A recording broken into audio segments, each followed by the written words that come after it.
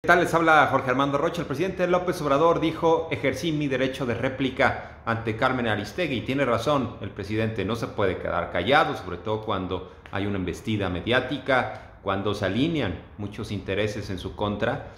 Y de acuerdo al presidente, pues se trata de calumnias. Entonces ni modo que se quede callado, silenciado, agachado ante quienes quisieran precisamente que cambiara el rumbo del país, que cejara en su lucha, que simplemente regresara a lo de siempre.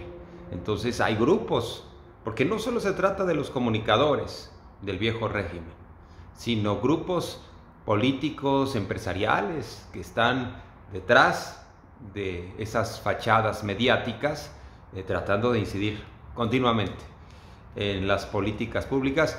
Y es sano que se abra el debate, es sano que, claro, se respete la libertad de expresión, la libertad de prensa, la libertad de crítica, pero también el presidente tenga derecho a responder. Además no es autoritario, no responde quitando y poniendo comunicadores como se hizo en sexenios anteriores.